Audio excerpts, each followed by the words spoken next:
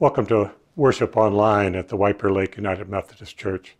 I'm Pastor John McBride, and together with Pastor Bill Eves, we want to thank you for joining us today. It's been quite a week, hasn't it? For so many of us, it has felt like an emotional roller coaster, from anticipation and fear to relief. I'm sure many of you are like me. I need to be nourished, both spiritually and emotionally. It is our mission to provide nourishment for the hungers of life. Today, as we worship together, let's ask God to nourish us, to renew our faith, and guide us into bringing healing and wholeness to our broken community. Let's be in worship together.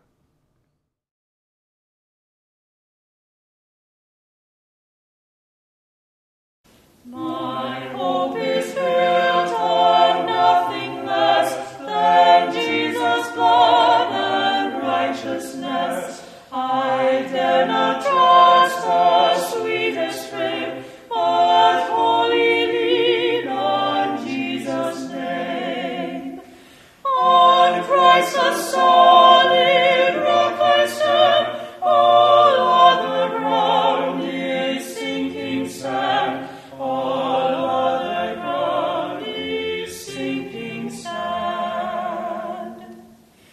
When he shall come with trumpet sound, oh, may I then in him be found, dressed in his righteousness alone, faultless to stand before the throne.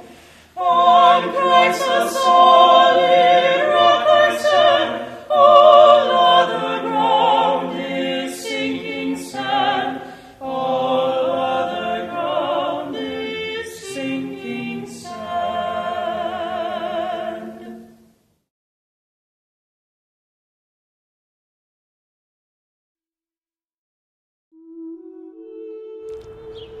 Ida B. Wells was a pioneering African-American journalist in the 1890s. Born an enslaved person in Holly Springs, Mississippi in 1862, she was declared a free person by the Emancipation Proclamation later that year. She was raised in a Methodist family, attended school until the age of 16, and then moved to Memphis, where she began writing for several local black newspapers. A turning point came on a train ride from Memphis to Nashville, when she bought a first-class ticket but was refused a seat in first class because she was black. She sued the railroad and won a settlement of $500. But the judgment was overturned by the Tennessee Supreme Court. Working as a journalist, she became a vocal critic of the condition of black schools in the city. A lynching that occurred in Memphis in 1892 led her to begin an anti-lynching campaign. These public mob executions were meant to instill fear in black citizens. After writing about lynchings in Memphis, her office was stormed and the newspaper equipment was destroyed. She was on her way to New York City at the time and was warned never to return. So she settled in New York and began writing for a black newspaper there. In the years that followed, she used the tools of investigative journalism to educate people about the practice of lynching, documenting over 4,000 of them. She married attorney Ferdinand Barnett and had 6 children. And in later years, she became a co-founder of the NAACP. Her pen was the instrument of her resistance against racist hatred. She wrote, "The way to right wrongs is to turn the light of truth on them." Ida B. Wells Barnett, an example of righteous resistance against wrong.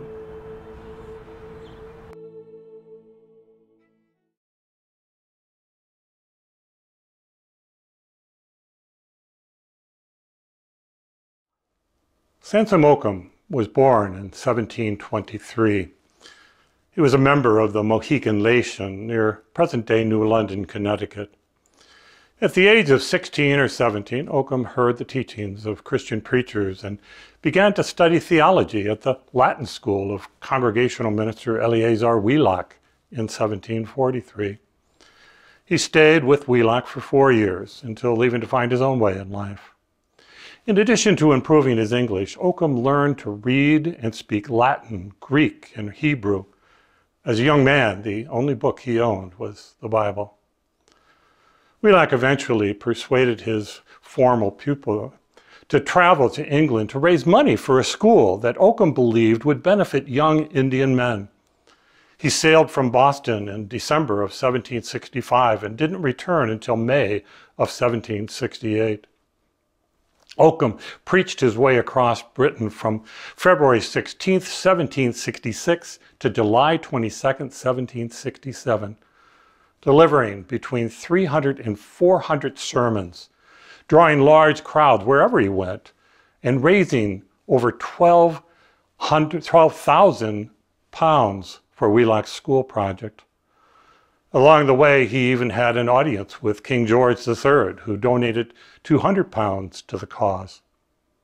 After raising all this money, on his return, Occam learned that Wheelock had failed to keep his promise to take care of his wife and children while he was away. He also discovered that Wheelock had moved to New Hampshire and used all the funds that Occam had raised to establish Dartmouth College, not for the education of Native Americans, but for those of European descent. Even 200 years later, the college has graduated less than 20 Native American students. After Wheelock's betrayal, Occam came to realize that he could no longer trust these European immigrants and began to organize the Christian Indians of New England and Long Island into a new tribe, the Brotherton tribe, which settled in upstate New York. Their settlement was burnt to the ground at the outset of the Revolutionary War, so the Brotherton moved to Massachusetts to live among the Stockbridge until their return to New York in 1785.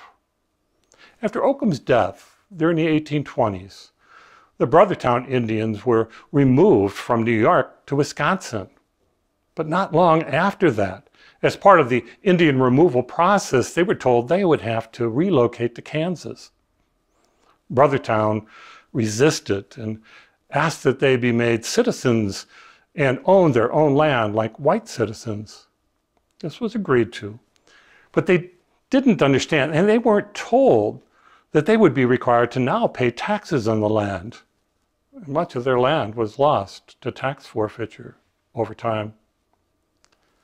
In more recent years, the people of the Brotherton discovered that by accepting citizenship before the Citizenship Act of 1924, which made all Native Americans American citizens, they had forfeited all the benefits enjoyed by the tribes that had moved to a reservation.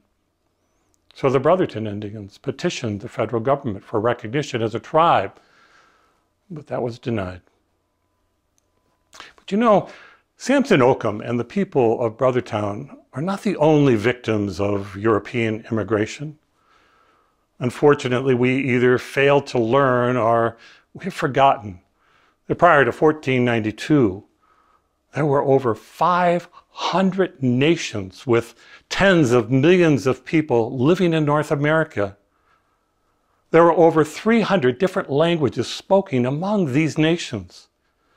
If you viewed a map, a time-lapse map of the languages, you would see that they would disappear off the map, one after another, starting in the east and slowly moving to the west as those European descendants began to migrate across the continent. In 1830, after 2 treaties with the Cherokee Nation were broken by the United States government, then President Andrew Jackson pushed through the Indian Removal Act, which forced 5 nations to be relocated to the southeast Oklahoma.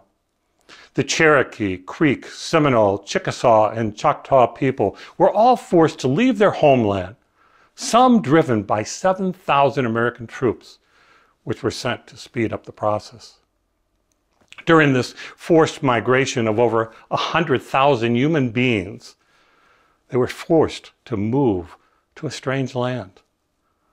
They did so by force and with the false promise of a permanent Indian territory west of the Mississippi. Along the way, it is estimated that more than 5,000 Cherokee and 3,500 Creek died.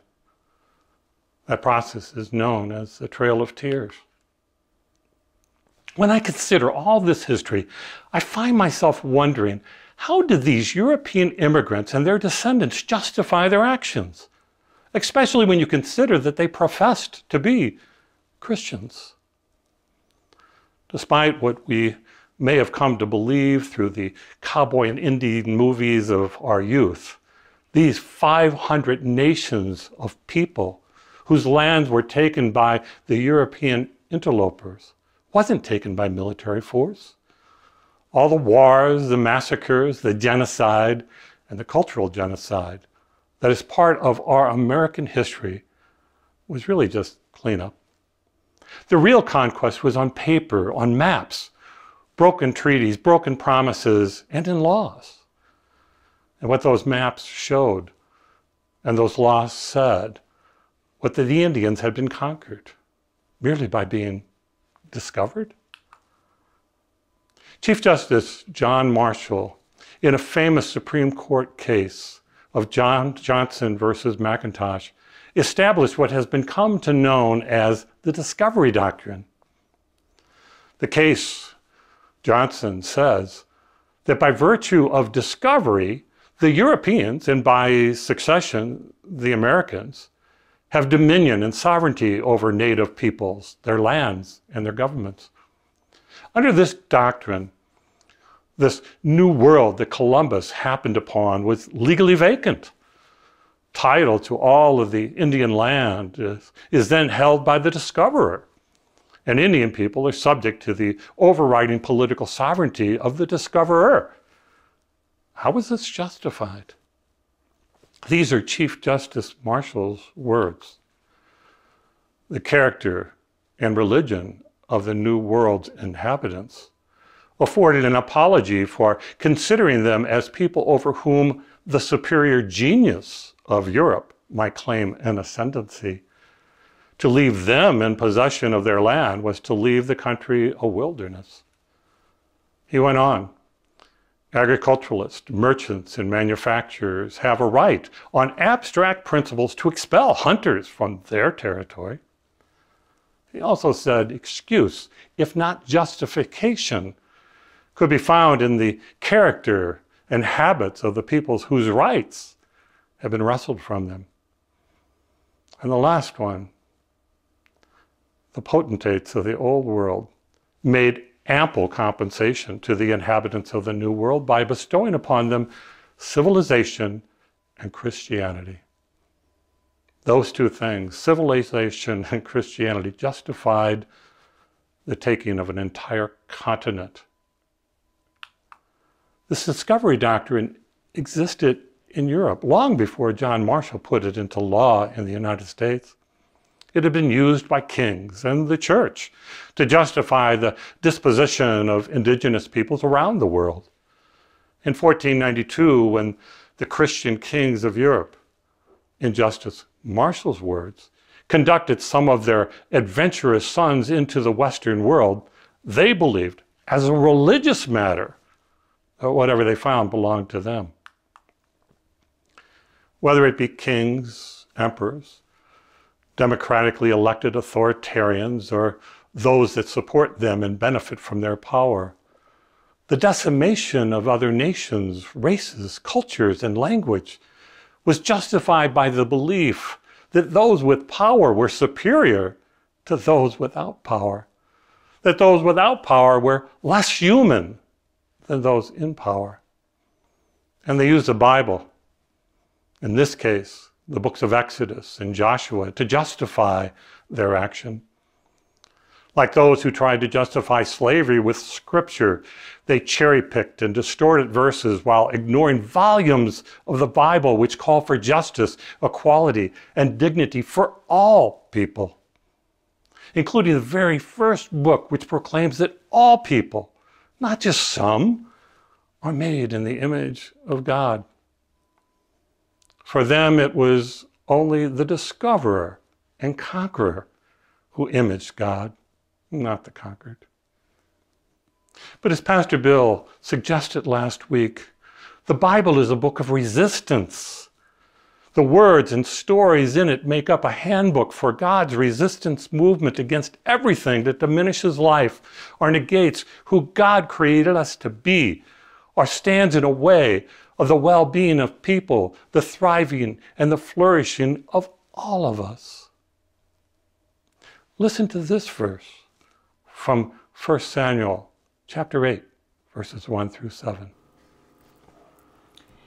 When Samuel became old, he made his sons judges over Israel. The name of his firstborn son was Joel, and the name of his second, Abijah. They were judges in Beersheba. Yet his sons did not follow in his ways, but turned aside after gain. They took bribes and perverted justice. Then all the elders of Israel gathered together and came to Samuel at Ramah and said to him, "You are old, and your sons do not follow in your ways. Appoint for us then a king to govern us, like other nations." But the thing displeased Samuel when they said, "Give us a king to govern us." Samuel prayed to the Lord, and the Lord said to Samuel, "Listen to the voice of the people in all that they say to you, for they have not rejected you, but they have rejected me from being king over them." Up to the time of this passage, over 3,000 years ago, Israel had never been ruled by a king. Rather, they relied upon judges who would apply God's law, God's justice, God's rule through the people.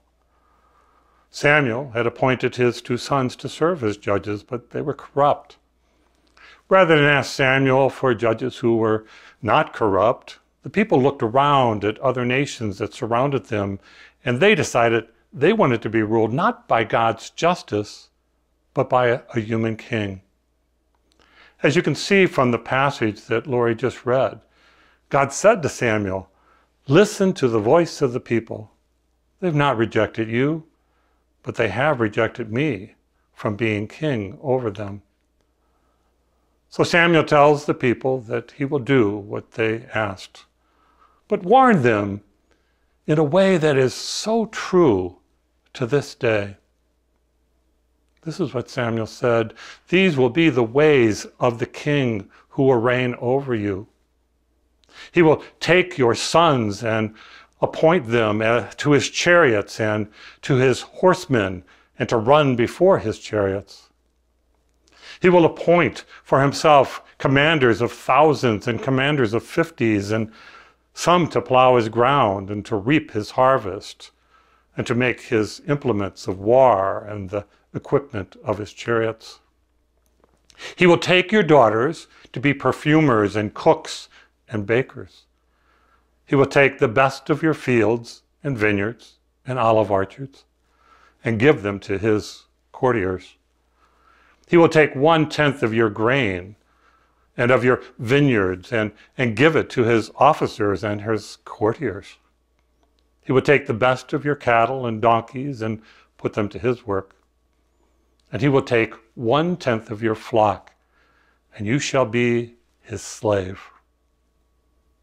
6 times the phrase, "he will take," is used in God's warning to the people. What do kings, tyrants, strongmen, and authoritarian leaders do? They design a system that exploits everyone's treasure for them and their circle. They see those over whom they have power as less than human and treat them as less than human.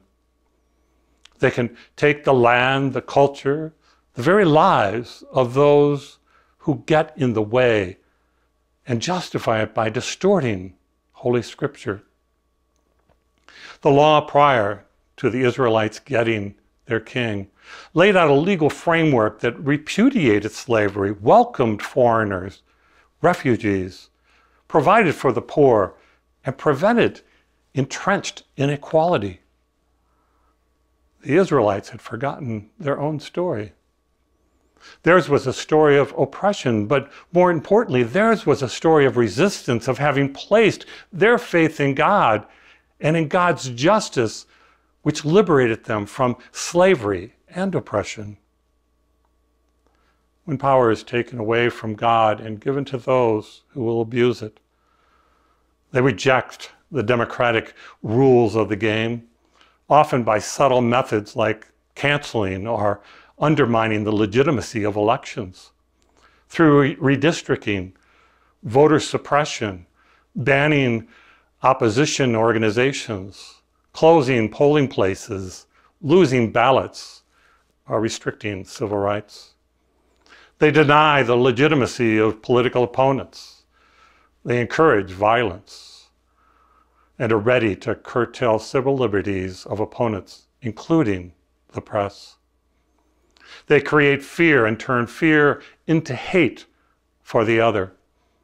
They treat everyone outside their circle as less than human rather than as a child of God. And in a democracy like ours, they believe they are above the law, not subject to it.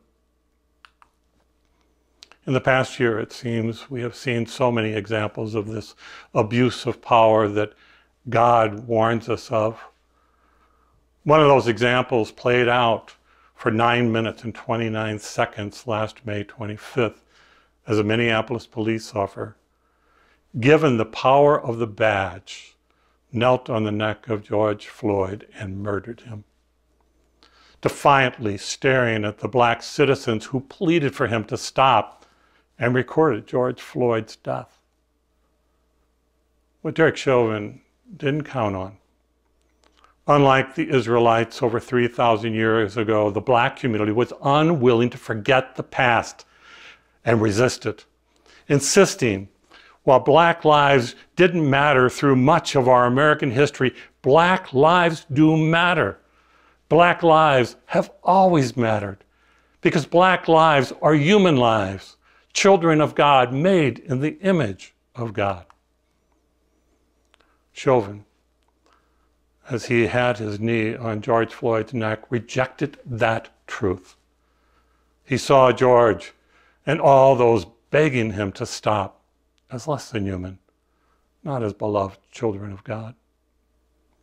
But as James Baldwin puts it so eloquently, please try to remember that what they believe, as well as what they do and cause you to endure, does not testify to your inferiority, but to their inhumanity. And now there will be accountability for that inhumanity. The Brotherton community have not forgotten their history either. As I mentioned earlier, they had petitioned to be recognized by the federal government as an Indian nation once again. When the petition was denied, my colleague, Jessica Ryan, was 9 years old. His mother, a member of the Brotherton Nation, had worked diligently to advance that petition. She remembers her mother's tears when the petition was rejected.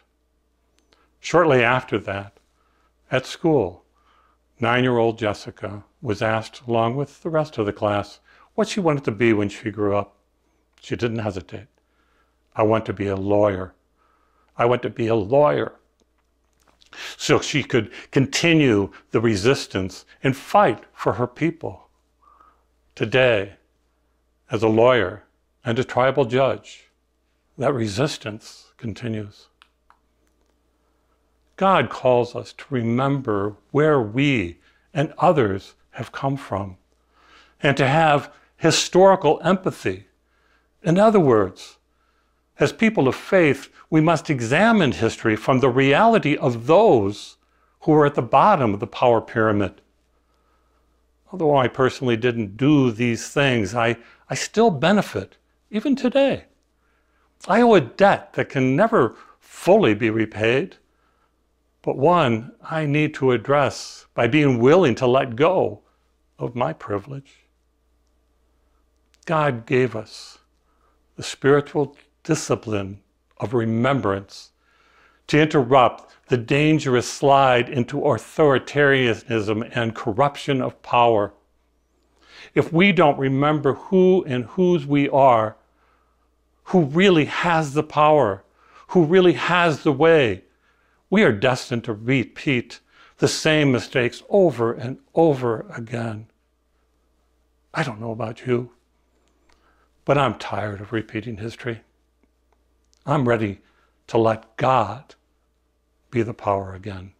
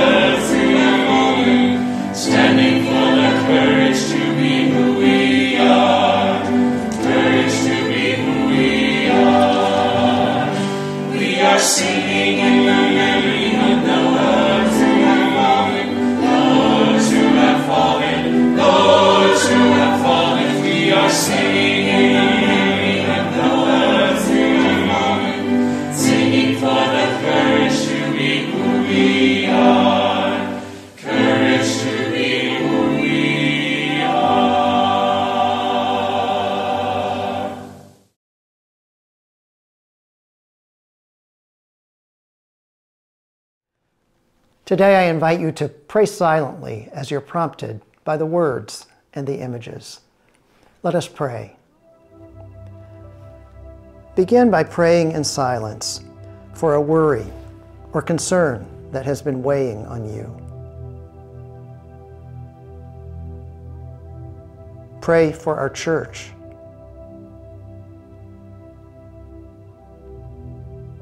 Pray for your community and your neighborhood.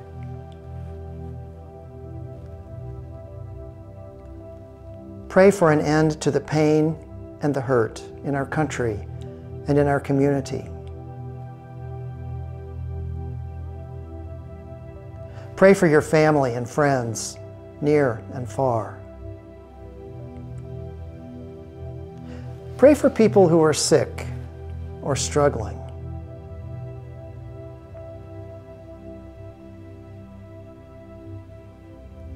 Pray for guidance and wisdom for a decision you're facing.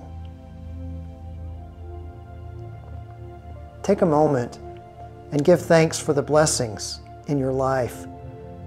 You might say them out loud.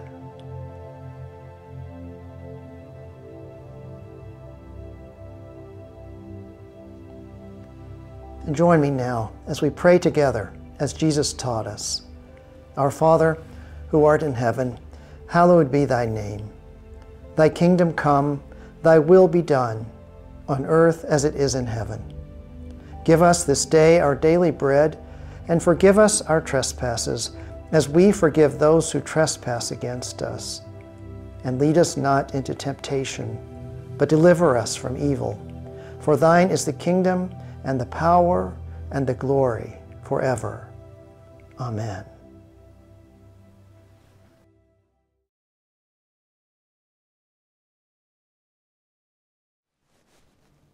Thank you for joining us in worship today. We're so pleased you could make it. We would like to stay connected with you, so I invite you to check out our website at wblumc.org or follow us on Facebook. As I mentioned during the message, there will be accountability and have been accountability for inhumanity. But that accountability doesn't take away the brokenness of the Floyd family, the brokenness of our brothers and sisters in the Black community, the brokenness of our entire community, the brokenness of Mr. Chauvin's family and his own. As we go from this time of worship, let's go out and be instruments of peace, instruments of healing brokenness, rather than instruments of division. And know wherever you go, God is there, surrounding you with mercy and guiding you with love. So go, seeing, speaking, listening, knowing, and doing, knowing that God is always with you. Amen.